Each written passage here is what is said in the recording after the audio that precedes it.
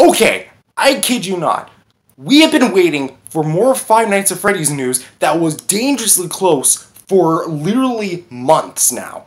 And we've been getting news after news after news that, the Five Nights at Freddy's movie is still in production, they're still doing it, but we really haven't received any sort of news, because every time we received a new set of news, that script that they were just working on would go scrapped.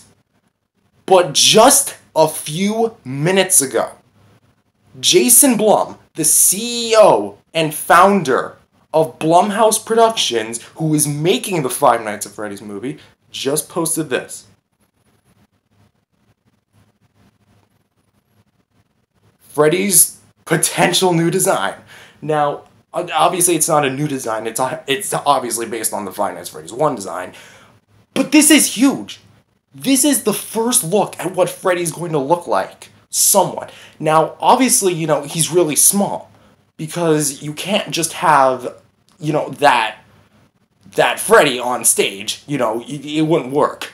You can't have an animatronic that small. So I'm guessing that's just like, poster model or something that they're going to use for promotional material. But this is huge.